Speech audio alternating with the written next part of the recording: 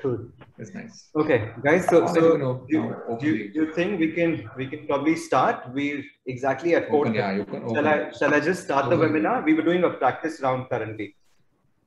All set? Yeah. Sandeep sir, we can start. Yeah. And just in case, guys, Sandeep sir and I did not align our shirt color. It just happened accidentally. Okay, guys. So we'll start. All the best.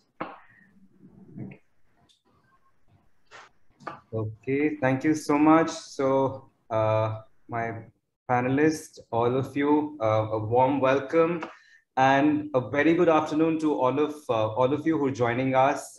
Thank you. It's always good to see people joining despite the webinar fatigue, and it's always it's heartening when you see people registering, people logging in. So, to everybody who's joining us, my name is Shankar Sareen. I take care of marketing at Tenable. And today we've got a very interesting discussion being planned. My friends at C3i Hub at IIT Kanpur and myself, we put together a very interesting panel discussion. The topic that we will be debating, discussing on would be critical infrastructure at risk, anatomy of an OT breach. I can promise you this would be not like any other conventional webinar where you've got PPTs being shared, you've got lots of product pitches being made. We have deliberately kept the agenda as very neutral. This would be a discussion being led by Professor Sandeep Shukla, and we've got 3 experts joining him. So without much ado, let me just move on to some, more of those housekeeping rules.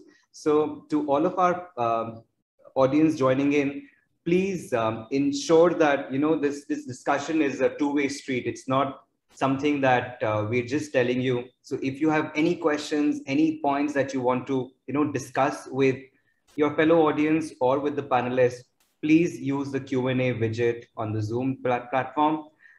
We would have a Q&A session towards the end. So please do park your questions. We would take them up towards the end. If you can, I would strongly encourage you to introduce yourself while you're asking the question. It just helps us to, if we know the industry you're coming from, it just helps the experts and the panelists to give you a use case aligned to your industry. Use the chat option. If you have a point of view. So you would see that there are 2. There is a Q&A option and there is a chat option. Please remember the Q&A is visible to only the panelists, while the chat option is visible to everybody. So chat option is more if you have a point of view, if you have a generic thing to share with everybody, and Q&A if you want the panelists to look at it. Last 3 are more to ensure that the experience you are getting is up to the mark. So, if you are not in the perfect time zone or perfect network zone, or if you want to change your Wi-Fi to the right one, please do that right away. We encourage the use of headphones, especially during this time when, your kids, your spouse, everybody is on multiple calls. It just would ensure that the experience is good. And as I said earlier, please do ensure that it's an interactive session. Now, let me just quickly introduce you to our panelists. So, this gentleman does not need any introduction. We've got Professor Sandeep Shukla. I've been told not to go through the entire profile, so I'll just skim through it. He's currently the Professor of Computer Science and Engineering Department at IIT Kanpur. Besides being an IEEE Fellow, he's an ACM Distinguished Scientist. He's got so many patents. He's reviewed so many books. So, it'll be to fit in his bio in 60 seconds would not be the right thing.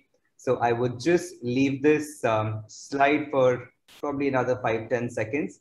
You could see, anything on cybersecurity, OT, IoT convergence, and he is one guy who is super active on LinkedIn. So guys, please do interact, do engage with him. And we are so happy that he'll be the moderator for this panel discussion.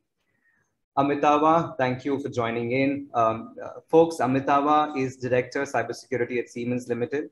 Again, a technocrat with more than 20 years of rich cross-cultural experience, IT governance, cybersecurity governance, risk management, IT-OT convergence, OT security.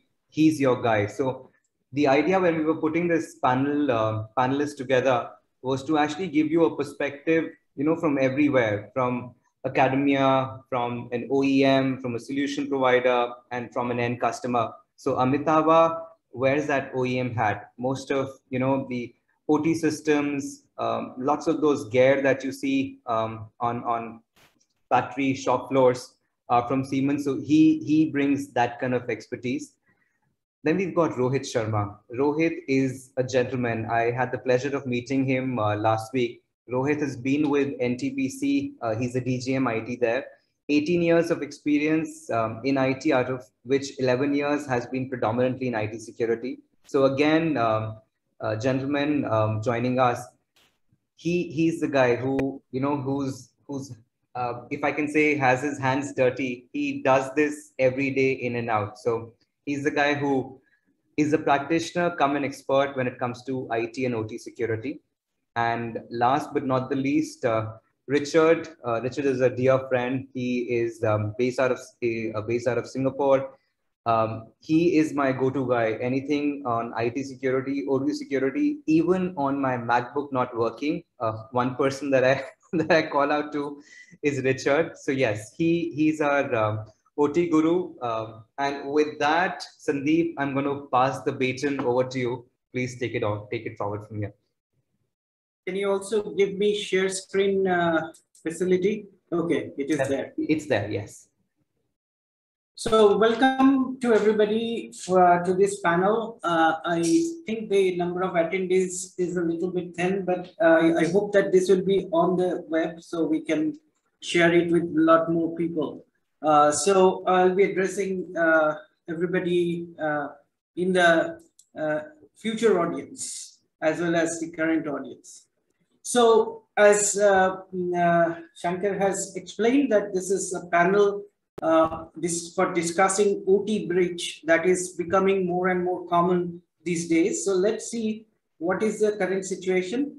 So we are seeing a number of nation state actors targeting various sectors, power sector being one of the major ones. So we see that there are cyber attacks on the state load dispatch centers or utility control centers, etc. So we are seeing people, this is from the Cybersecurity Insurance magazine. So they are actually also seeing this increasing vulnerability of cyber attacks in the power grids. We also saw some cases in India. I showed a few pictures earlier, but this is one of the scary ones where the North Korean D-track malware was found in the IT part, not in the OT part of India's largest nuclear plant. Ukraine power grid cyber attack 2015 and 16 are actually very illustrative examples of what is happening, what's the threat landscape that we are dealing with. So there was first time with one type of attack, and second time it was a different type of attack. But first time the effect was much more pronounced than the second time, but it's happening.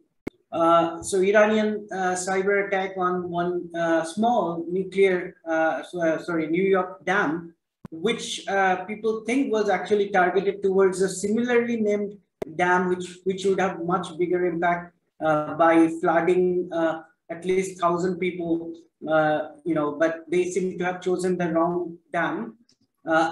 So there was a report on reverse rat malware presence in one of the Indian power companies. Black Lotus Lab reported this in last June.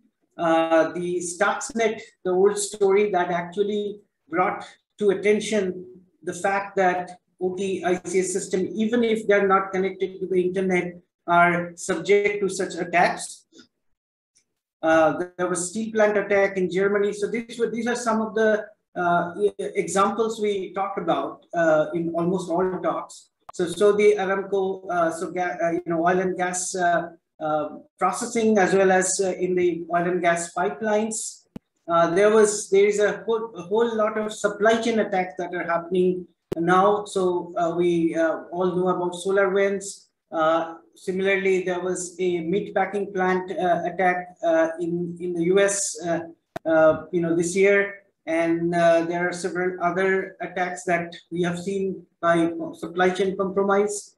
There was an attack on a Florida water treatment plant.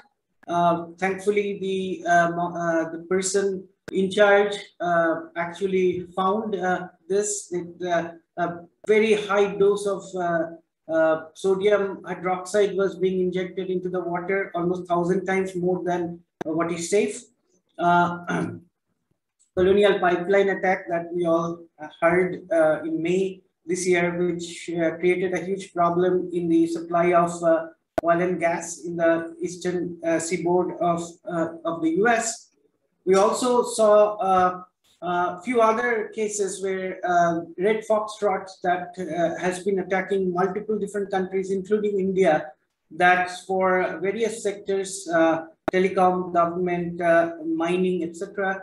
And now this week, there was the ransomware attack on the sewage plants hit by Maine, in the state of Maine in the US.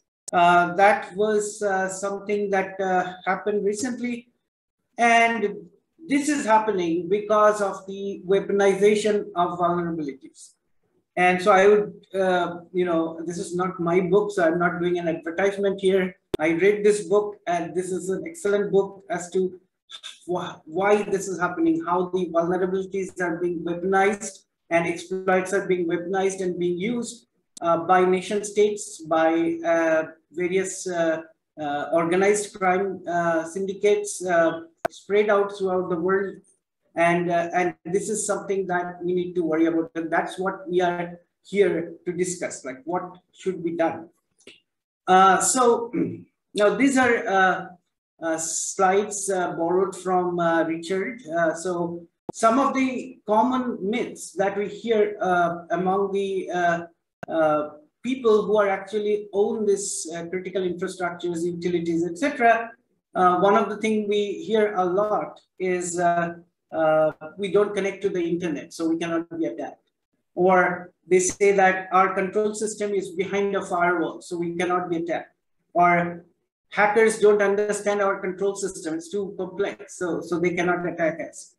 Our facility is not so important, so it will not be attacked. Or our safety systems will protect us. So all these are basically common misunderstanding of the current threat landscape that we are dealing with. And this has rapidly evolved in the last few years.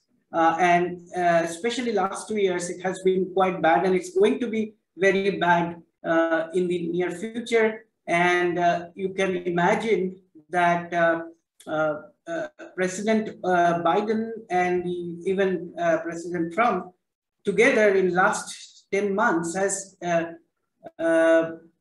put out 3 executive orders on critical infrastructure security. So you can imagine how serious this problem is. So, so now coming to the structure of these systems. So this is basically what we call the Purdue model, how the IT system and the OT system are connected, how they're divided into control zone, demilitarized zone, and the enterprise zone, etc.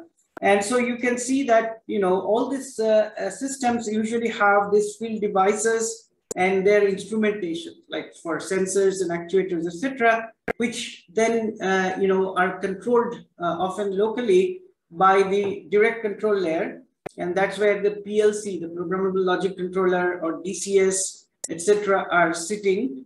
And then you have the remote terminal units often to actually send this real-time data, which is being brought through the this instrumentation to the supervisory control layer, which is we have SCADA, the supervisory control and data acquisition system, various human-machine interface and engineering workstations. Also, this control can flow from here down to the lower levels, as well as the control information or control actions are supervised configured, programmed often from this layer. And then you have the site supervisory layer, where you have historical real-time data that is archived. You have DNS and program, PLC program repository. You may have jump hosts. You may have some other kinds of application servers that sit here. And then we have the demilitarized zone, which is now separating this level. So this is level 3, and the next level, that is level 4, which is the corporate LAN. And therefore, and also it separates the level 4 to level 3. So the flow of data from the corporate LAN level to the lower levels has to be mediated through the firewalls in the DMZ. Now, that does not mean that there are not other ways to attack. Sometimes people actually give vendors direct access to this control zone. There are other ways to actually get into the systems. We can discuss that later if it comes up. And nowadays, there is also a tendency to actually offload some of the business functions to the cloud. And then you have this corporate LAN, and then you have the enterprise network, and beyond that, you're connected to the internet. So you're connected to the internet at this level, DMZ as well as 3-4. But sometimes you may give access, as I said, through VPN and other ways into this control zone because of convenience, and that might actually bring in various attack possibilities. Finally, I want to just mention, and I will not take too much time, about the Ukraine attack in 2015, because we are talking about anatomy of OT breach, and that anatomy has to be studied and understood, because that gives us the techniques and tactics used by attackers. These are very resourceful attackers. These are not some hobby hackers or something. So they have a lot of reconnaissance activity, ground intelligence activity, through which they know exactly how your control system works and what are the different components of it, what is the connectivity between them, what versions of software, hardware, etc. you're using, whether those things have known vulnerabilities. And sometimes they also exploit the zero-day vulnerabilities, the vulnerabilities that are not known. So there were like so stage 1 in this attack was spear phishing with a Word document, which came to one of the employees, which delivered the Black Energy 3 malware. And then it connected to the command and control center. So it established persistence, and then it started harvesting credentials for VPN access. So then since it got the VPN access, it has much better mobility into the system. And at least in one of the, oblinargos are the power system utilities, the Ukrainian term for that. The attacker discovered a network connected to the UPS system, the emergency power backup system, and they reconfigured it. So this is a multi-directional attack. And then 3 of the power utilities, even though they use different distribution management systems, and therefore the attacker, after obtaining all this information into their command and control center, they actually customize their tactics for the 3 different distribution management system. Then they actually, went in and then you put malicious firmware in the serial to Ethernet devices, install the kill disk application so that there is no log can be, obtained from this. And they actually took over control and basically employed the breakers to disconnect the lines. And then they actually did the attack. And in the meantime, they also did use the UPS modification they managed to do, so that there is no backup and therefore there is no quick recovery or logging, etc. So there was full, darkness even in the utilities themselves. And at the same time, they created telephonic flags against the customer support lines, So the customers are in dark. They don't know what is going on. They cannot reach the utilities, and there would be much more panic and much more possibility of damage that can be exacted. So this is how these operators operate. So this is a picture of how these stages go. And then if you go into this what we call the MITRE, ATT, and CK mapping. So in this mapping, so basically this, if you look at the anatomy of the OT bridges, it starts with an initial access through phishing or other mechanisms. Sometimes by putting an USB stick, which is laced with malware. Then the initial payload executes. It gets the persistence. Then it tries to find a privileged access or do some privilege escalation through some vulnerabilities. Then it evades by hiding itself so that the normal antivirus on other mechanisms for observing or monitoring the system do not see them. And then they start lateral movement. Once they reach the firewall from IT to OT, they start collecting more information so that they can customize their payload, send it to the command and control. And the command and control then inhibit any kind of response functions, sends further payload, which inhibits the response functions. If there are any automated response mechanisms, then they impair the process control, and then that leads to the impact, blackouts and industrial accidents, etc. So I think I have gone through a very fast wind tour of my understanding of the OT bridge. So what I want to do is, now I want to ask, so we have in the panel a Amitabh, who is actually from a equipment manufacturer, equipment maker.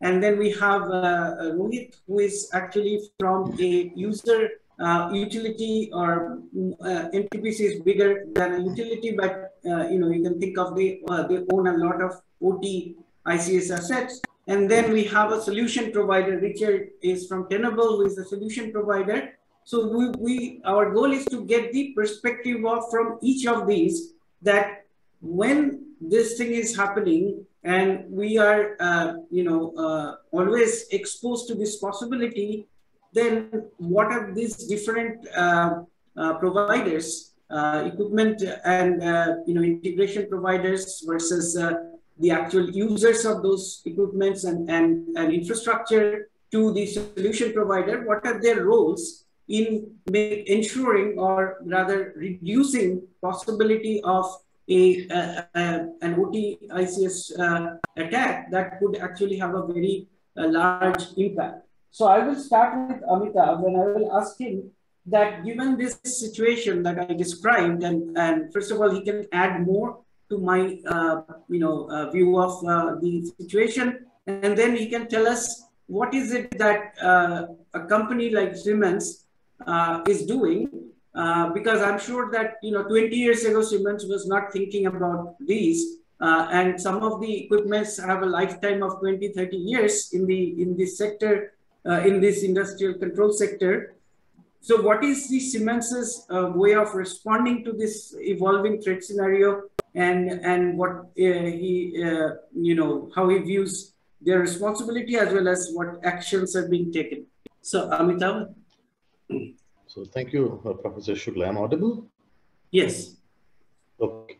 So I will rather be a little generic, because I am not authorized to share strategies of my own organization, but in general, keeping when a OT manufacturer, OEM in view, it is not only one single organization. I am trying to give a generic idea about how all OEM manufacturers are responding to keep pace and address the kind of requirements of OT cybersecurity at this time.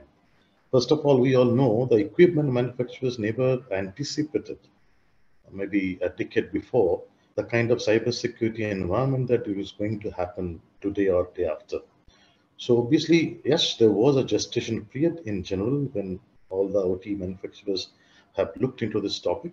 But I think by now, every OT manufacturers are absolutely sensitized they are absolutely aware that to sustain in a this kind of environment, they cannot afford to stay back, and as compared to, say, the counterparts in IT world as such.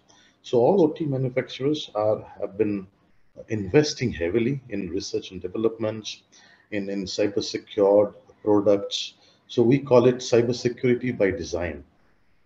So at the same time, there is also an observation that typically the OT consumers, or OT equipment consumers, the level of awareness or the level of sensitization, the kind of preparedness that probably is existing in the same organization in the IT area may not be prevalent in the OT area as such. So I think over and above making security by design, making product computer emergency response team very, very active 24/7, 365 days, or maybe providing facility to subscribe on product cert updates or alerts. Along with that, they are also coming up with cyber secured enabled services, like say offering IEC 62443 assessments for the OT equipment consumers environment to understand and help them to identify the gaps. And majority of the OT manufacturers, including Siemens, we are also now offering cybersecurity enabled services to perform audits, to protect the environment, to make it cyber secure, to implement network segmentation, to implement the Pardue model, and to handhold and part of the journey of being cyber secured in the OT environments. So this is in a very overall in a kind of a high level encapsulated kind of approach that this OT manufacturer is taking. Thank you, Professor Shukla. Back to you.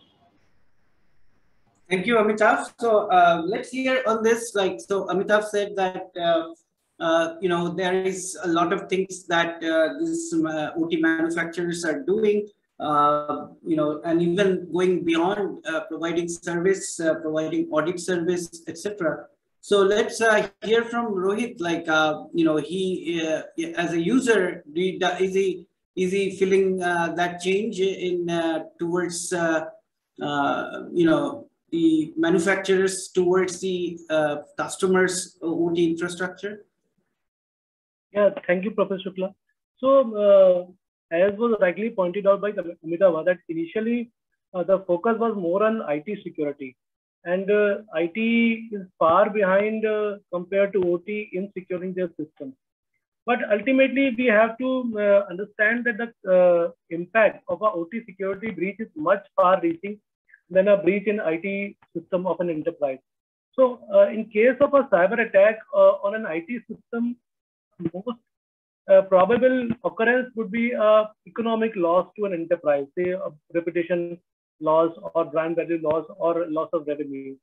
But in case of an breach on an OT system, there are far-reaching consequences on the public health and public safety, and day-to-day life of citizens can be disrupted by a OT breach. For example, in the case of Colonial Pipelines incident, we have seen that there were significant disruptions in the delivery of gasoline and other refined products to the East Coast of the US. So that is why the OT security has become much more important, and we need a lot of effort in this direction. So there are significant regulations in pipeline from the government side also, and we are facing as an asset owner, in a generic terms, we are facing significant amount of oversight and monitoring from the regulatory agencies also. Meanwhile, this has been a part of increased focus in the organization itself, and we are also focusing on OT security and be in touch with all of the OT OEMs like Siemens and other whose systems that we are using as an organization. Yeah, and in the last 2-3 years, we have seen that there are significant strides that have been taken by the OEMs in securing the system. As Amitabh has rightly pointed out, security by design is a very important concept that has been now incorporated in the OT system. And we think it will go a significant way in securing the OT system that we have deployed. So that is my take on this. Thank you. And I will now request Richard to opine on this, that is he, as a solution provider, how does he interact with the equipment providers for security OT system? Okay, well, how do we interact with the equipment providers? Pretty much I'd say very well. In some cases, not directly, okay? Because in a lot of cases, our technology is installed in the environment and very frequently in environments that have a very heterogeneous architecture with multiple vendors. So we tend to be, I would say, vendor agnostic. We support all the major vendors with our technology, but there is no special relationship, I'd say, with any one of them beyond cooperation, with vulnerabilities that we managed to find with our research organization. There's a couple of things I want to comment that Amitabha, I'm sorry if I mispronounced it. Amitabha said, thank you. Amitabha said, and I think the one thing that struck my toe is the level of awareness isn't there in OT in terms of cybersecurity practices. And a lot of things that I've seen in OT environments that people do as general practices are things that would be absolutely unheard of in the IT arena. Fundamentally, things like having Windows XP machines by the dozens still in service in these environments, I think presents a significant risk. It's something that would not be done in an IT world, but it is definitely present in the OT world. I think that, we need to be aware of it. I think we need to really do a lot to increase the awareness of people in operational technology environment as to how important it is. And I think I'd like to express it this way. When we talk about cybersecurity in an operational technology environment, I think we need to express it in the context of what the KPIs are for someone who's operating a facility, right? So I'm not going to go into an OT environment, and talk about confidentiality, integrity, and availability. I'm going to go in and I'm going to talk about safety. I'm going to talk about availability. And I'm going to talk about consistency of the process or quality of the product or whatever the plant happens to be making. Those three things are the fundamental KPIs of anybody who's responsible for operational technology. End of discussion. But the nice thing is we can pivot good cyber hygiene practices and directly map common cyber hygiene practices in IT to meeting the KPIs in an OT environment of security availability, safety, availability, and overall quality. The second thing that I'd like to comment on that I believe anyone who's responsible for an OT environment needs to do, and this is kind of our philosophy. It's first of all, create a baseline of assets, because I find that most operational technology environments, even to this day, are just beginning their cybersecurity journey. They don't have an accurate inventory of what's present in the environment. You don't know what you need. You don't know how to protect stuff until you know what you've got to protect. Very simple concept. So start with a very detailed inventory of every type of asset. And those assets will include, and this is very important, will include obviously operational technology assets, but significantly a large population of commercial off-the-shelf operating systems that are supporting functions like HMIs and digital control system workstations and engineering workstations and so on. That's very important. And the fact is, those commercial off-the-shelf operating systems are typically, I think you said it yourself, Professor, if you look at the Ukrainian power grid breach, That is the, basically that's the encyclopedia on how to do it. Okay, that is the recipe for how to do a cyber attack. It's the best one I've ever seen. It's my favorite example. Okay, but look at the attack vectors. What was it? It was the IT environment, straight on. So you need to pay particular attention to the IT devices that live in the OT world. Okay, fine. Inventory is important. Next thing that's important is an inventory of the traffic patterns, because in an IT environment, the traffic patterns are going to be very consistent, very predictable, very stable, which means it should be straightforward to, I would say, establish a baseline of what traffic patterns are. So now I've got an inventory and a baseline of my stuff. I've got an inventory and a baseline of how my stuff is talking to each other. Now, my next thing I need to do to have a secure environment is to enforce that baseline. Meaning to say, look for deviations from the proper baseline. Deviations are either misconfiguration or an early indication of some type of cyber activity, some type of malicious cyber activity. So I'd say that from Tenable's perspective, that's kind of the thumbnail sketch of what we believe in and how it works. But the fundamental problem to me, and I see it all the time, is a lack of mutual respect and a lack of understanding. I'm saying it very, very bluntly, okay? A lack of mutual respect and a lack of understanding between the IT organization and the OT organization. And that wall, that division has to be broken down. That's the biggest problem we have right now. Okay, you gotta, basically IT people need to learn to speak OT and OT people need to learn to speak IT. It's that simple. Thank you. So my next question here is actually for Daniel. So I'm going to make you speak again.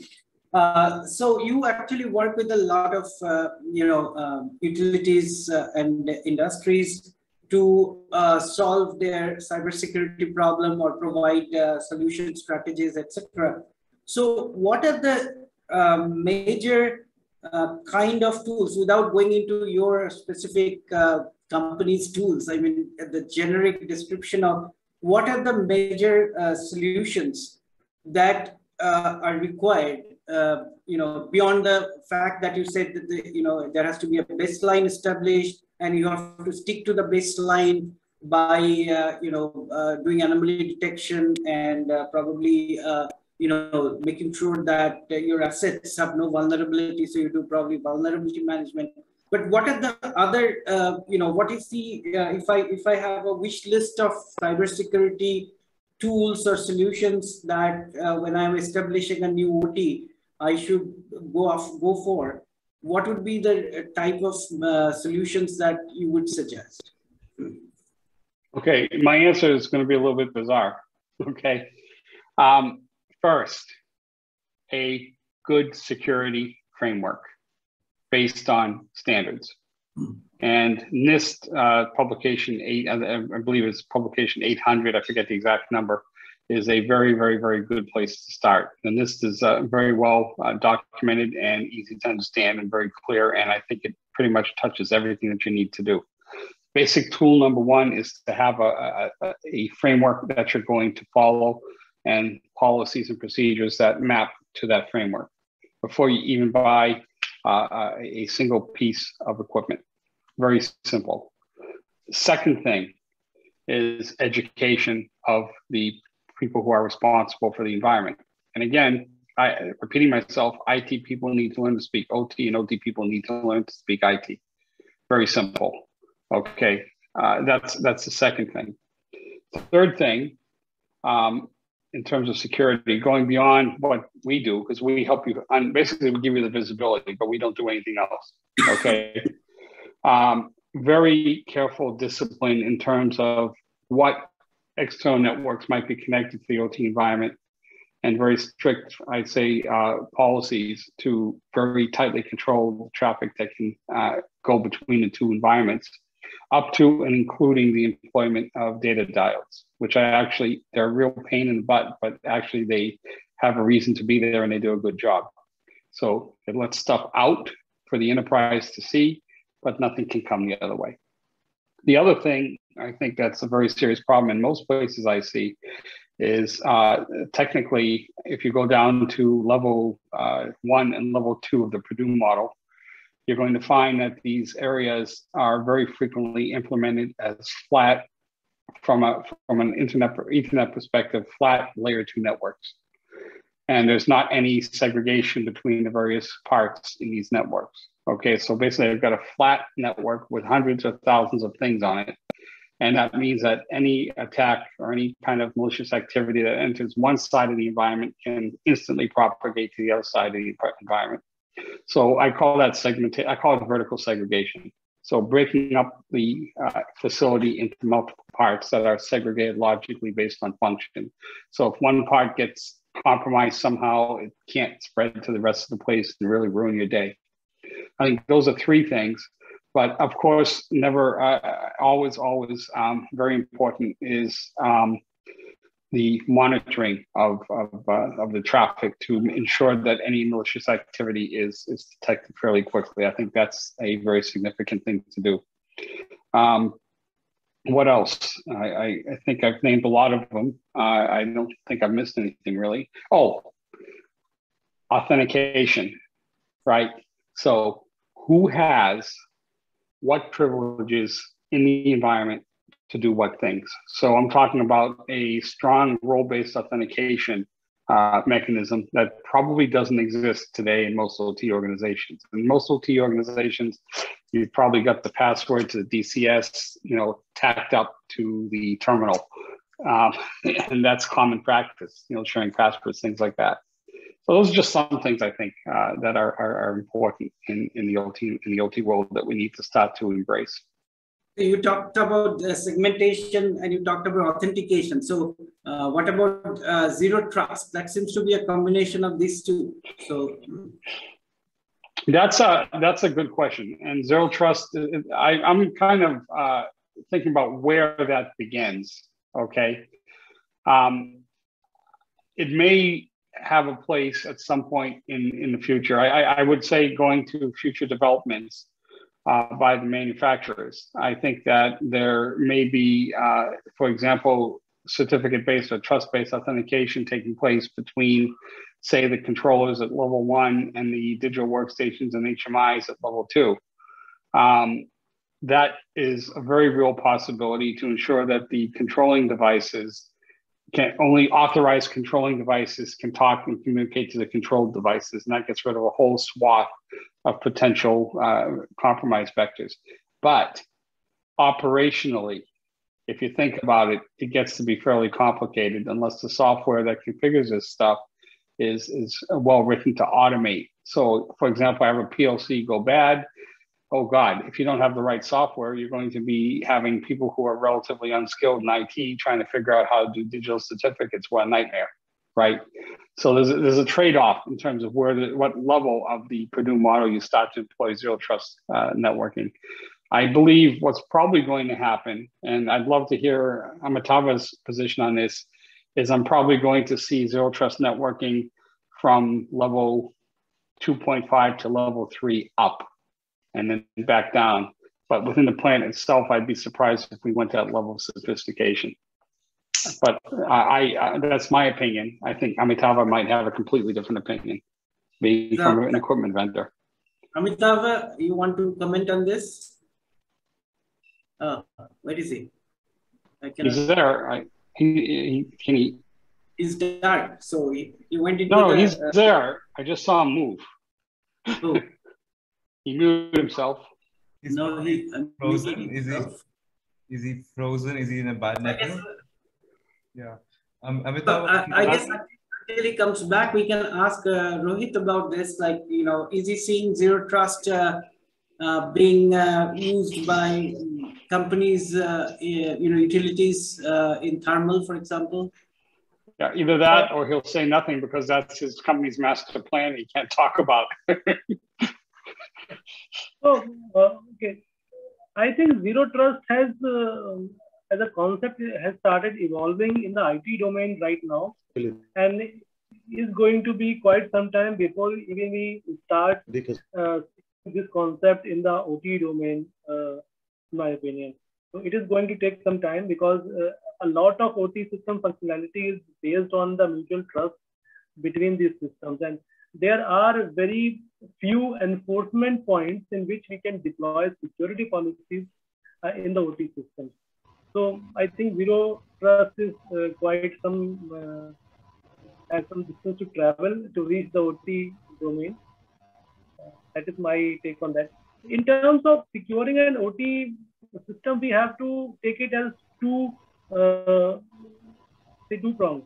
So for upcoming and new OT systems, those are going to have a security by design inbuilt by the OEM. So it is going to be much easier for an asset owner to secure these systems. And as Dick was already talking about the framework, so I think IEC 62443 does a great job of providing a framework to all of the stakeholders in the OT asset life cycle to ensure that the system is secure from conception to delivery to the asset owner, then from installation to commissioning, and then regular operation. So I think IEC 62443 will be the main standard emerging as a winner in terms of framework. That is my personal opinion. And rather, in the other prong for securing the legacy systems, the main challenges for any asset owner is to secure these systems because there is no inbuilt security when these systems were designed. So all of the security has to be a bolt-on type of security control that has been deployed. And deploying a preventative control in a operational legacy OT system is a big challenge because you cannot afford to have disruption. So even say you cannot have a penetration testing done on a live OT system because of disruption in services. So there is quite a lot of hurdles in securing the legacy system. And that is the area on which I would like to have an opinion from Amitava. So what their plans are on these kind of systems. So new systems are fine. What about the old ones? Amitava, first you respond to Daniel about the zero trust and how how likely it is for manufacturers to actually provide digital certificate-based authentication, automation of these. And second thing is what Rohit is asking is about legacy device and legacy assets and their security, what the manufacturers can do. But he has gone dark again.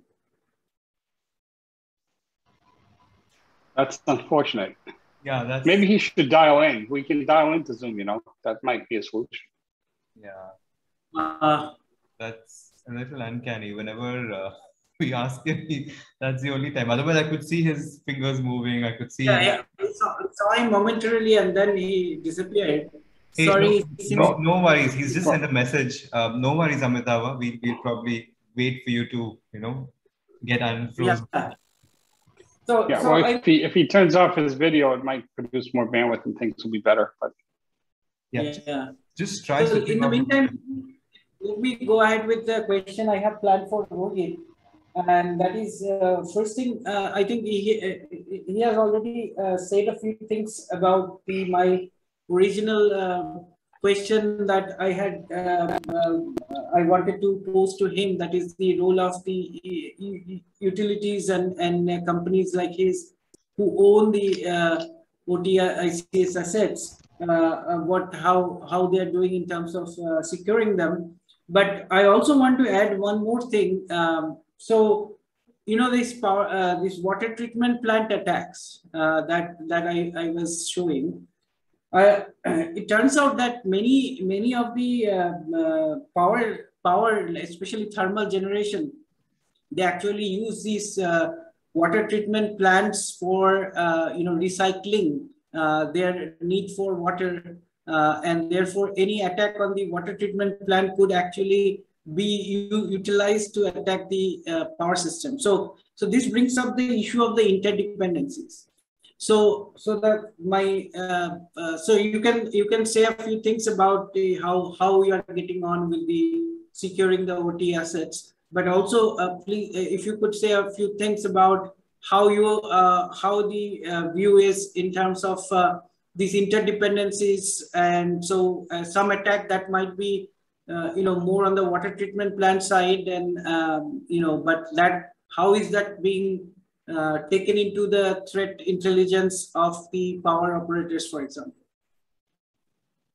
Yeah, thanks, Professor Shukla. So, as per my knowledge of a power plant, so the water treatment plant is usually an inbuilt asset of the power plant itself, and it is used only to top up the water which is already inside the boiler.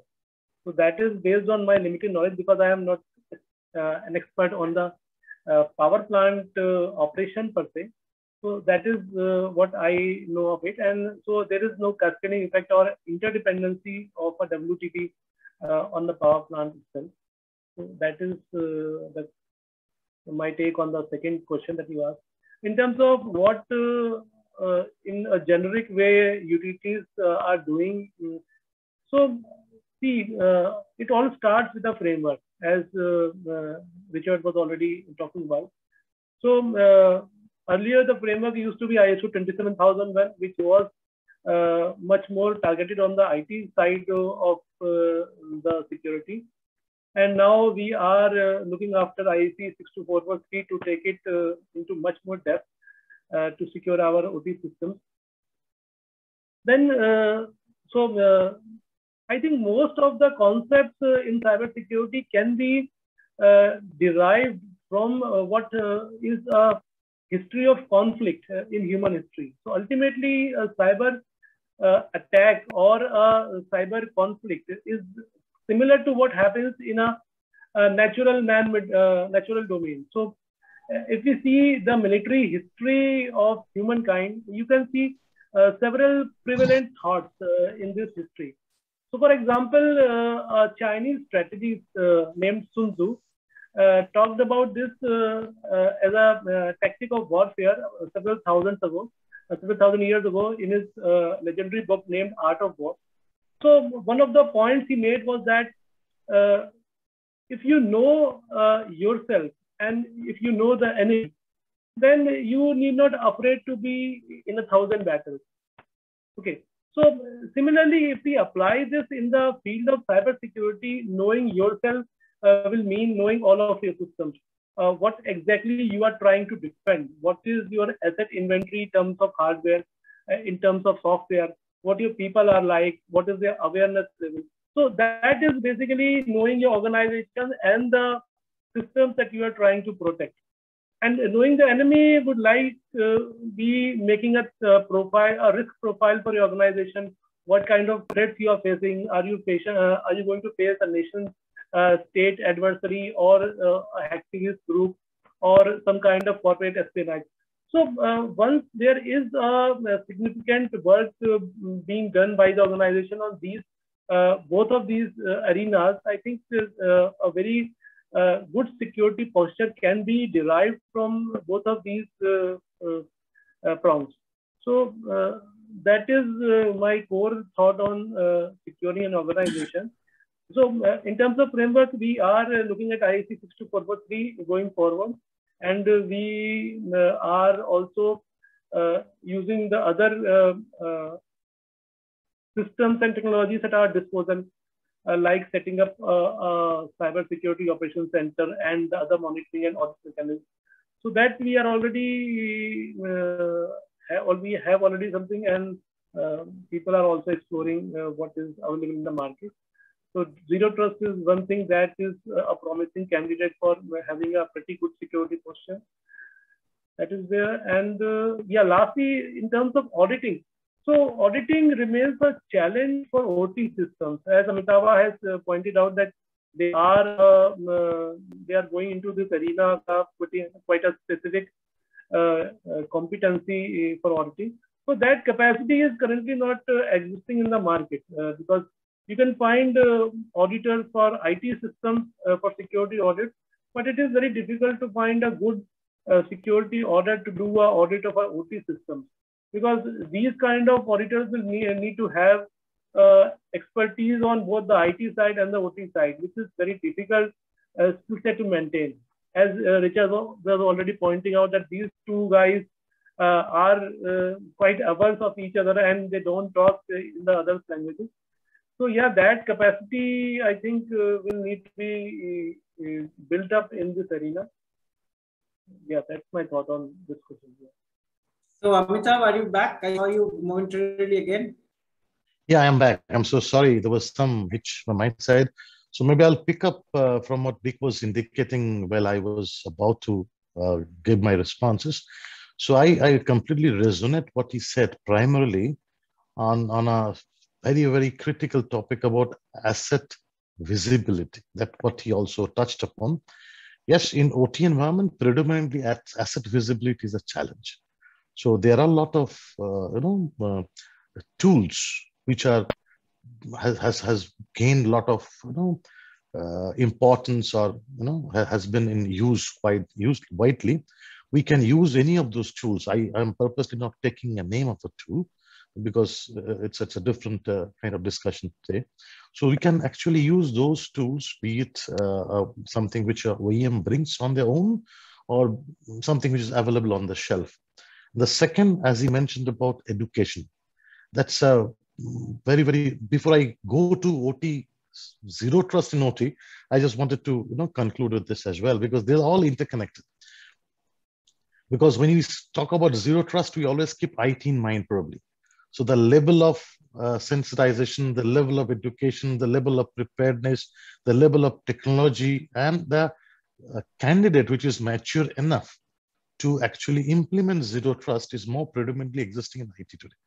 So even if OEM manufacturers make their product design and capable to implement zero trust within them, then also we have to speak about the same point which was mentioned by Dick as well, about trading off, because it's a kind of the people who will be driving this are not predominantly niche IT guys, because handling an IT equipment is completely different compared to handling an OT equipment.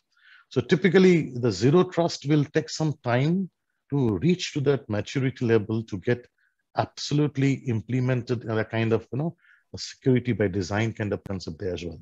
So you have to reach there. That's something where we should aim to. And yes, so from that perspective, zero trust is the future probably, but at least some components and concepts of zero trust can still be implemented. So it is not only the technology which brings in zero trust as a practice. So zero trust, if we just slice and dice it in different perspective, can probably certain amount of concepts can still be adopted, implemented into this scenario as well. So it may not be a certificate-based authentication, but maybe some enhanced level of authentication, some amount of additional physical security control, some amount of additional education, maybe a mere USB drive scanning before it is used in an OT environment can probably one sub component of zero trust culture in the company. So if we are talking about zero trust as a concept and a technology, it might take some time. But if we are trying to consider it as a culture, probably that is something which can even adopt today. So that's what I feel at it. Thank you, Professor. One more question that Rohit wanted to know from you is, so one complaint I hear a lot is that these OEMs, they charge a lot for, so they have a thing based on Windows XP. But then if you want the same product for Windows 10, they are not going to give it for free. They're actually charging a whole lot more. So this is creating a huge problem with respect to security. So how do you solve this problem? So, I think apart from a couple of our participants, others may still understand in Hindi, Oman dialogue, se daag achhe hai. So it's not that everything that we have in our current ecosystem needs to be protected. So we can again apply a risk-based approach. I completely agree with what Rohit complained. Yes, it's true, because OT components life cycle compared to IT components life cycle are quite different. So something which was if the life cycle can be matched, then probably this security updates can also be matched. But I think that makes the things more interesting and more exciting. I mean, if we have a straightforward solution, probably we know what to do. So probably now it makes us more creative, more kind of, innovative to find a solution together. So Rohit, we are completely ready to co-work and arrive at a solution, including I have also heard about your concern about availability of adequate resources to perform OT cybersecurity assessment. So that is something OT manufacturers, including us, are also very keen to enhance. We have already taken a lot of steps into it. You will find certified professionals performing assessments everywhere sometime later. We are already doing a lot of assessments in the ecosystem. So Rohit, we'll be able to work together. So just you can reach out to your best OT cybersecurity partners, including your OEMs. Give them an opportunity. I'm sure they'll be able to address your concern. But on the pricing part, I will not be able to comment. That's something which is out of my domain. Yeah, I do that actually. Yeah. Yeah. So I want to now, we have about 15 minutes left, and I want to open this for audience. But before that, we have, I see Daniel Ehrenreich in the audience. I don't know if he's listening. If he wants to make a comment, he's a world-renowned expert in ICS, industrial control security. But if he might not be listening, so if he's listening, can you, Shankar, can you I can allow him to talk. Daniel, if in case you are here and if you can, I've just given you the permissions to, unmute yourself, just in case, if it's possible.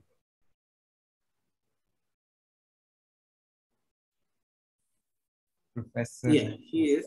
Yeah. Hi, Daniel. Thank you. Thank you for joining us. And if you are there, I've just given you the audio permissions. We would love to hear from you. Yes, I'm connected. Wonderful. Yeah, we can hear you. Okay, perfect. Okay, very good presentation, explanations, and enjoyed it very much. I'm right now, by the way, I showed that initially, Sandeep, you showed the Purdue model and the integration, what is located in which level. So right now I'm involved in writing a micro-learning module for the ISA 62443, and we will have some new approaches to this topic. Okay, all right. And so what do you think about the manpower issue that we are facing everywhere in this ICS OT security? I tell you, I do believe that the best investment organization can do is integrating the ICS training the personnel in their plant. Why? Because the training activity, it has the highest return on investment among all other activities which people can initiate. And I know that there are many classes worldwide, okay, many classes, SANS and others. However, there are not enough classes which can deal with people who have only basic knowledge in the field of industrial control system. And this is the charter that I myself took and conducting classes in order to take people who have only the basic knowledge in the field of ICS, IT people, managers, and bring them up speed so they can intelligently talk to vendors and intelligently update budget for investment, which is highly important as well. Oh, thank you. So that would be a very good thing to do if we can. Now I will request the audience to raise their hands so Shankar can open their mics if they have any questions. So I see Anubhav, Goel, is asking, wanting to ask a question. So, Shankar, can you help him? I have. Yeah. Anubhav, please go ahead. Good evening, gentlemen. I hope I'm audible. Yes, you are. Yeah, thank you so much for all the lovely information. This question is an open question for any of the experts to, let me know. It's a question at a basic level, since we are also, learning more and more about the challenges on the ICS.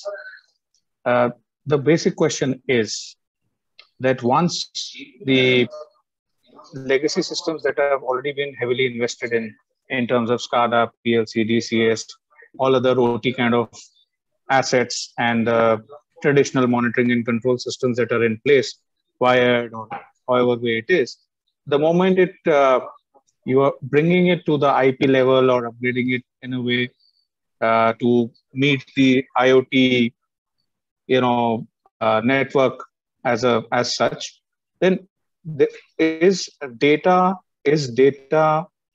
the primary current in the live environment? Is data the primary concern in the sense of information, or is the industry also moving towards automated controls over the IP networks that are exposed? So is the control also kind of being exposed, or is it only the data so far which is the massive concern? So,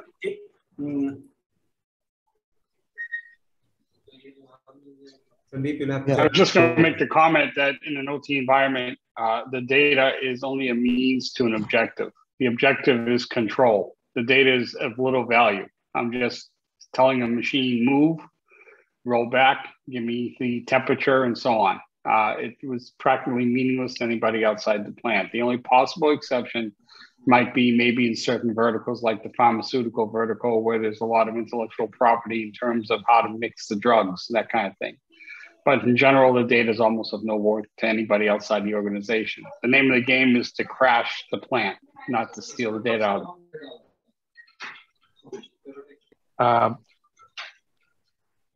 So, anybody else? So can you? Yeah, maybe I will add a little more to what Dick said. There might be a possibility that both are required.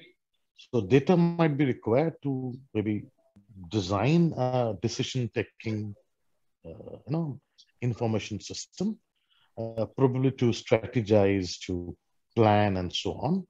But yes, controls are one of the primary reasons which can be the kind of precursor of having this overall IT/OT convergence. So both might be required, but it can be in kind of 60-40 balance or something. Yeah, thank you.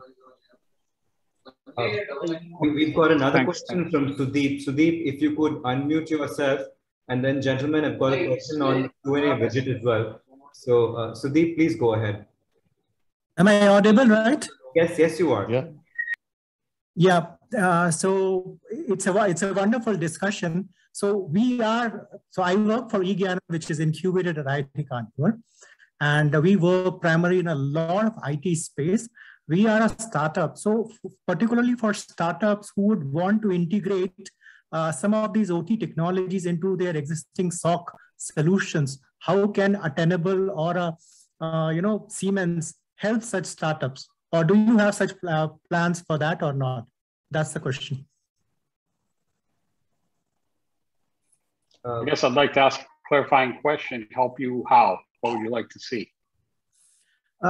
See, Dick, we have very good relationships with the Tenable team in India on the IT side of it. I've been in IT, in IBM and Deloitte for very long. So we are developing products which basically aggregate the security alerts from different security technologies. So we are already doing it on your IT space, for example, for the security center or the Nessus products which you have. We are looking at a concept of a fusion SOC, where we can also, collect the data from the Indegi component, which you recently bought over last year, from the OT space, and bring it together into one risk management platform. So that is what we are trying to work on. So how can Tenable help in that? it sounds like an integration exercise. I think this is probably something that I would be happy to talk to you, but this is probably not the right forum for that. Exactly. Yeah. So if you can share your email and other details, Yes. I think that's what I'll do that, Sudeep. I'll definitely do that, and I'll probably schedule a call separately. But thank you so much, Sudeep. I would be in touch with you. I'll take that as an action item. Thank you so much. Sure. And before, I know we're at the top of the hour, but Rohit, we've got a question for you in the Q&A widget. And the question I'll read out is, I really see a sense or urgency in working on OT security. So my question for Rohit is, how do you create a business case or an ROI case for OT security? Okay. So creating a business case is basically based on the impact or the risk of the impact that can happen due to a cyber attack. So in the last few months, we have seen exponential increase in the cyber attack. And there has been a repeated and persistent push from the government side also, which has resulted in quite a lot of awareness at the board level also. So building a business case is basically can have 2 or 3 to put up to management. First would be the easiest one is the compliance part. So if there is an existing regulation or an upcoming regulation that is going to affect the business, and it is the easiest prong to build up a business case because it is anyway required. The other method to build a business case would be that your industry currently has suffered a cyber attack either in the country or there is an established attack pattern on your industry. Then that can be a pretty good way to build a business case. The third and final generic method would be to build up the business case on basis of the attacks that are happening and what can be the possible impact on your revenues or your reputation losses. So you will have to explore the impacts of cyber attack on your business and try to convince the management that this is the cost of doing business now. So that needs to be explained. Thank you. So in the power sector right now, the ministry is pushing very hard on security, and so it's not very difficult to convince the upper management. I mean, it's coming from very top. But I'm so sorry, Professor. There is one more hand raise which has happened from Nitish. If everyone's okay, can we just take one more question, please? Quick one. Yeah, Nitish, if you can hear us, please unmute yourself and ask the question. Good afternoon, all. I'm Nitish. I'm an incubity in IIT Kanpur. So we provide this security enforcement platform. So my question is, like, when we talk about security measure and posture in OT, so do you prefer to be managed and administrative control in site basis, or it could be centrally managed control system, which could be multi-site? So what are the preference? And other question which I had already answered, I mean, asked by Sumit, so maybe offline we can collaborate. So the first question, maybe if you would like to answer on the administrative control, whether it is per site basis or it is a multi-site but central control. Like, so I guess Rohit. Yeah, so that depends on the kind of industry in which the OT system has been deployed. So there are quite a few industries in which there is a central SCADA. So in those kind of industries, a central console would be preferable. But if you look at the power sector in general, a generation company would not have a multi-site deployment of an OT environment. So in that kind of scenario, per site basis of console would be preferable. So ultimately, it depends on the target consumer, what is their business model and how their platform works. So that is what I think of. So Shankar, I think that we are reaching the end of time, but if I can borrow 3 minutes, I would request each of the panelists to say in their 1 minute, final comment on what they would like the audience to know from their perspective on OT security. So let's start with Rohit. Yeah, thanks, Professor. So we have seen an exponential increase in the cyber attacks that we are facing in the sector and in general in the environment. And this is going to be much more worse going forward. So what we are witnessing, it will become manifold in coming years, and we have to live with it. So we have to be prepared to see cybersecurity as a cost of business. And there is going to be a significant investment which is required by the organizations, by the OEMs, and by the service providers also. And there is going to be a continuous push from the government and the other regulators which is going to come, because the impact which has been seen, say, in the colonial pipeline attack, where there was a disruption in the public services. So the society is not going to tolerate disruption, and we, as a part of the entire society, will have to do our best to make our system secure. So yeah, we think that in the entire life cycle of a process, we are going to see a lot of development and effort coming in from all the stakeholders. And I think we will successful. Richard? Okay. I think that I feel like it's a time bomb. Okay. And I think, the one example that Professor, you brought up during the presentation was the incident that occurred in India in around Christmas with the power grid that was said to be human error, but may or may not have been solved, questionable.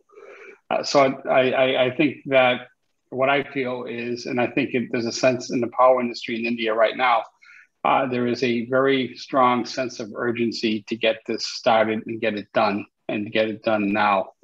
One of the more proactive countries is the one where I'm actually living, which is Singapore, where we have already identified 11 critical infrastructures, CIIs we call them here. And it's mandated by law that these CIIs have minimal levels of operational technology security. And the nice thing about Singapore laws is they have teeth. Okay, so if you don't obey, you end up getting caned and thrown in Changi prison. Okay, so people tend to obey things here, but they're well intended and they're doing their job, and it's going to protect the place. I think I really have a strong belief in the power of government to get things done.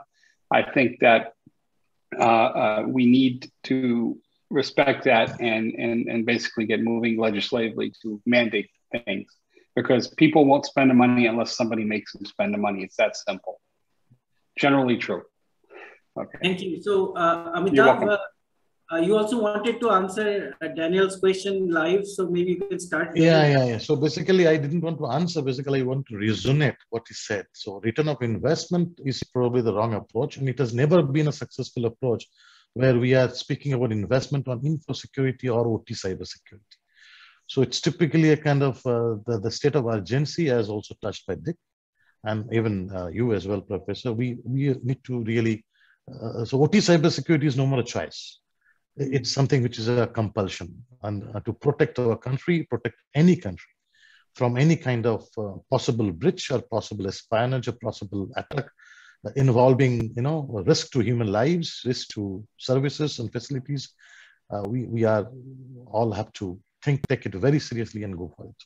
And I'm sure government, including in India, will bring in a lot of regulations as well to support and to give a teeth, as was, on a lighter side, which Dick was mentioning. I think we are already moving towards that journey. Thank you. Thank you very much. So I should thank Amitabh, Rohit, and Richard for spending the time, and Shankar and Ranjit for organizing this and giving me the opportunity to interact with this very fine gentlemen who are very well versed with the topic. And also I thank the audience particularly for being with us. And listening to this very interesting, it's interesting to me. So very interesting discussion. And I hope to actually see the audience again in another such program. And with that, I will, pass the baton to Shankar to close the program. Thank you so much, Professor. And indeed, it's the topic is close to my heart as well, Professor. So thank you so much, gentlemen. Rohit, Richard, Amitava, can't thank you enough. So with folded hands, thank you. It was a pleasure. And I must say, Daniel, thank you. Your tips on the Q&A section were really interesting. So, and to all of you, thank you. And just before I close, it's a little personal, but Ranjit, if you're on the webinar, and if you could, come on video. Gentlemen, Ranjit is a close friend, and the best part, it's his birthday today. So, Ranjit, happy birthday from all of us here. Happy birthday, Ranjit. Oh, thank you so much. Thank you. And to all the audience, we would be sending the recording and the discussion. So, by default, you would receive an email from my end with the recording link. So if in case you want to refer to the discussion, and to the folks who could not join us, the recording link would be sent to them as well. So thank you so much. And once again, goodbye. Thank you, everyone. Bye. Thank you.